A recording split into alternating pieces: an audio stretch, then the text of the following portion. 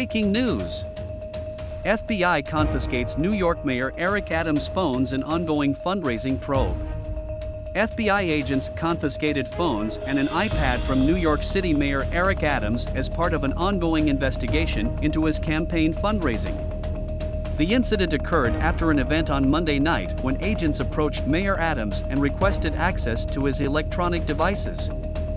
Johnson emphasized the mayor's commitment to cooperation in the matter, asserting that Adams remains dedicated to assisting with the investigation. A reliable source disclosed that the mayor initially handed over 2 cell phones and an iPad immediately after the event. The New York Times was the first to report the seizure of the mayor's devices. Hit the like and subscribe button to stay in touch with future updates. The FBI's New York City press office declined to comment on the situation. This development follows an earlier incident on November 2nd when FBI agents searched the New York home of a campaign fundraiser associated with Mayor Adams.